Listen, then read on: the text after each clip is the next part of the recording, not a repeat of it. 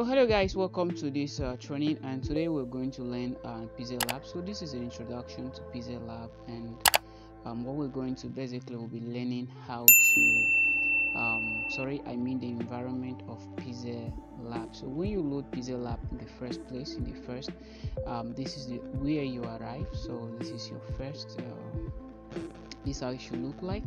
Forget the mouse. I connected my own mouse to my own smartphone, so it's using an OTG. You can also do the same. So what we have here, when you load by default, is select your text. So first of all, we're going to learn the environment. Let's click elsewhere so that nothing is selected. So we start at the top. So top here, the plus icon here, where my mouse is changing to a hand, that is your insertion point. When you click here, you can insert text, current date, stickers, shapes, and images from galleries, and then you can draw. Okay, so this one is save. When you click save, you can save as either project or as image. And then the next one here is share button, where you can share your work to anyone you want to share. So I'll be putting my network off because it's disturbing. That's it.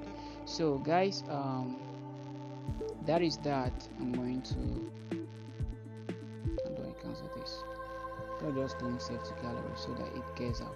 So this one are the favorite quotes from top people that Pixellab has decided to add them in case you want to use them for anything you want to use. So that's not my focus. And then this one is your menu, where you can click and see more options available to you to do by default.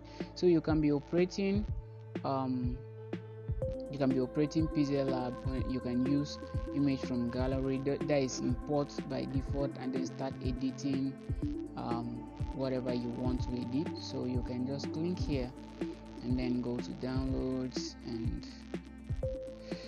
I don't want something, so you just click any of these and then it open by default. So you can click square,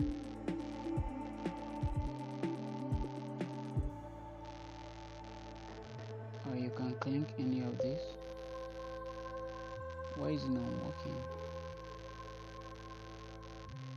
What's going on? Okay, so you can import. You can start from here, click, and then bring in an image. So this is square, this is okay, so the mouse is not taking effect there, so we use my hand. So this is square. You can decide to click on square, and then you crop it squarely, and then you can import it. Okay, so when you import, let's delete this text, even though by default that is how it's supposed to be. So you can start editing your picture from here. So you can either choose to do it with full screen, and this is how it looks like. That is meaning preview. You understand? You can just click that to preview your work, how it's going to look like when you export. So let's go back. Then you can click here, and then you can use your camera and then snap somebody and then start editing immediately. You can also export your image using this instead of the save button. Okay, instead of this save button, you can just say export image. So now but save basically is actually for you to save for future references, and you can open the PLP file and then share it with someone and all these things. So contact us and report bugs, you know what that means, tutorials and how to use, remove ads, recover, autosave. That's maybe you were working and then it unexpectedly closed, so there should be an autosave. You understand? So PLP, these are the list of things you have designed using Pixellab. So you can see all these works have been done using Pixellab. So guys, that's what it is. And then I don't need to explain that. So here, down here, we go down. So these ones are templates, where if you come by default, do you want to work on just a plain default this environment, or you want to open this with a texture at the back, or just some gradient fill or whatever. You can have this fast graphic 3D. So all these things are just fast graphics templates that you can just open and then you can work with it. So they are all backgrounds, so you can start working from. So if you click on my project, it's just the same thing as opening that PLV from the menu, from that default menu, whatever. So now we go here. Down here is just is opening all this tab for your templates. So it's just a list of templates, and then here is your text. So this is where you work with all the text, the formatting, you change your fonts and colors. So if we click on a set and then we click on text, it should be able to bring this. So you click delete and then you can type Tise, which is my name, and then you can click OK. So increase the size. It's your choice to increase using this button. You can use your hand actually. So don't say he's having a mouse, so he's using mouse, and what if I don't have? So you can use your hand and then you hold it, so then drag and drag and whatever. So when you click on a text, these are how the options appear when you're working on text. You understand?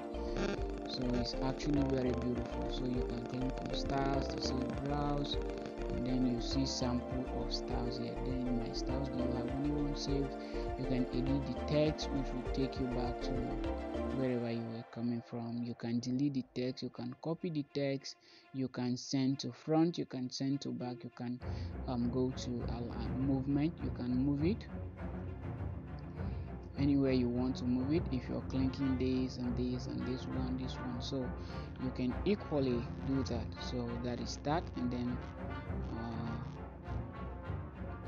that is this button actually. Okay, we're going to treat that, but let me just cover it. So when you click on this, it's just showing how far it can move. You understand?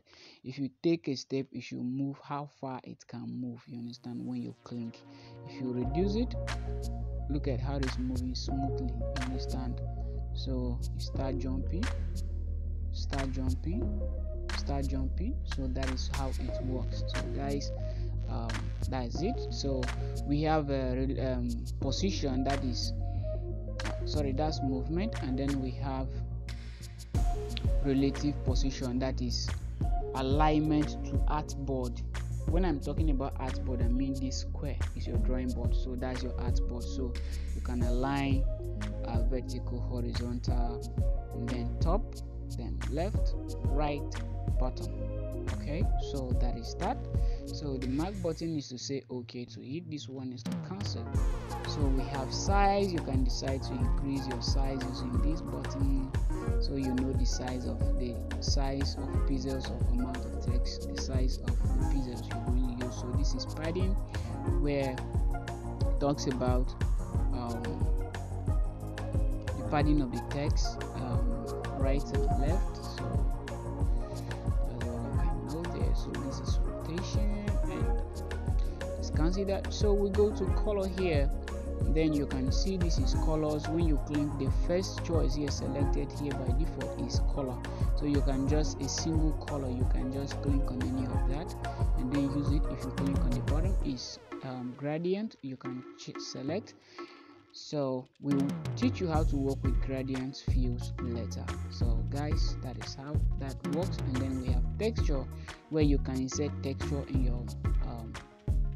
your text.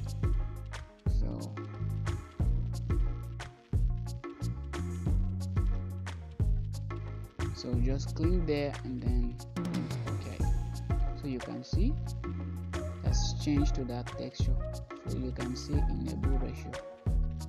Enabling ratio is just that the size of the picture will be the same, will fit into the text. So that's that. You click OK, and then we have opacity. That's the visibility of the text, how visible you want it to be. Okay, you can enable shadow, effect shadow. Sorry, not shadow actually. It's just to make it not blend enter into the background. So this is rotation. You can rotate your text to however degrees you want. So 0, and then we have mask, where you can decide to cut a part of the text out. You can decide to use in or out. That is, in is talking about what is in the text, and outside your bezier, your mask tool. So when you click out is what is inside your bezier tool, but outside will be cut out.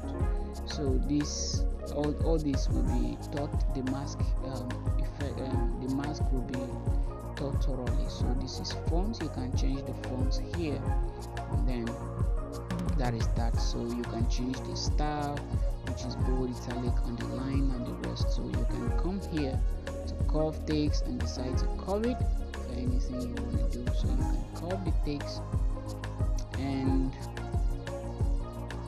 that is that. So the background of the text, you want it to have a highlighting background or gradient, whatever, however you want it to be, you can just do that. So we have alignment, we have center, we have left, center, right, and justify. You know what that means.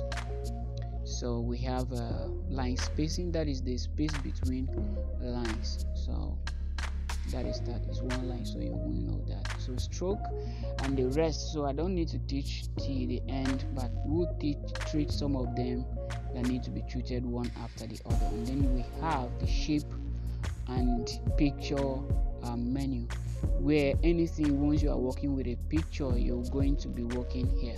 So when you click on this tab, it will bring all the options available to be selected. So let's add a picture and see what it does. So from gallery, and then we import this. Now let's import this. Okay, so you can see the options. We select delete, crop, to center, whatever. The same options that were available on text are available here, you understand? So color filters, saturation, contrast, hue, brightness, contrast, and the rest. So we have stroke, we have eraser, where you can remove the background of the picture. We have the mask, the erase, color, and the rest. So that is that. And then we have the background menu here, where if we don't have and decide to change the background from this picture of anointing oil and decide to use color there. So instead of the anointing oil, we can have color. We can decide to have a gradient, so it depends on what you want to work with. So you can see how it looks like. So, and then here we have adding some noise and the rest of things, brightness to the background. So this is all about customizing the background. So I think introduction is complete. So guys, you can add strips and the rest. You can enable, and you see the background has some strips around, and you can click to add noise and then enable noise, and you can see a lot of noise in the background. So you can close that. You can decide to make it to enable this thickness, and then you're going to see how it works. It's just going to add a darker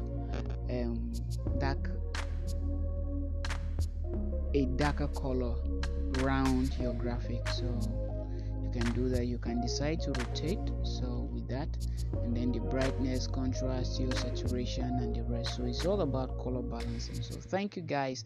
Complete introduction to Pixellab app, and my name is Tise, and I remain your host. Thank you guys.